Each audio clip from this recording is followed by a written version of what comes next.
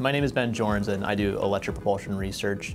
The exciting thing about this technology is it's considered key enabling both by commercial interests and the government and the military. The idea is that they're kind of like the electric cars of space. And as opposed to a traditional chemical rocket where you use internal combustion to accelerate your propellant, electric thrusters use an external power supply to convert electrical energy into directed kinetic energy. And as a consequence of that, you get excellent gas mileage. They use propellant much more efficiently than traditional chemical rockets, which means that you can do much more ambitious missions for lower costs. My research concerns two aspects of electric propulsion. One is looking at the state-of-the-art systems today, trying to develop a more fundamental understanding so we can improve them, extend them, and try to do more ambitious things in space, kind of solving the key challenges associated with them.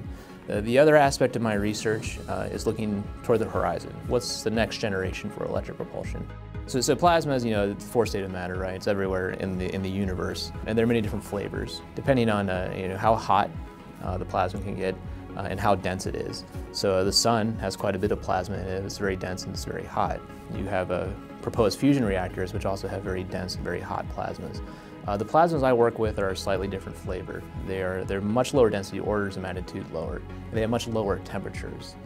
So you'll never get a fusion reaction with our types of plasmas, but you can still do interesting things, right? So the idea behind electric propulsion is that you use electromagnetic fields and kind of unique combinations to accelerate propellant to high velocity.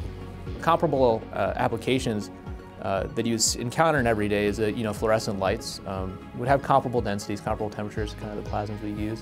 So you can maybe imagine cracking open one of those fluorescent lights and trying to accelerate the plasma inside of it, and that's kind of a good metric for the types of devices we do use.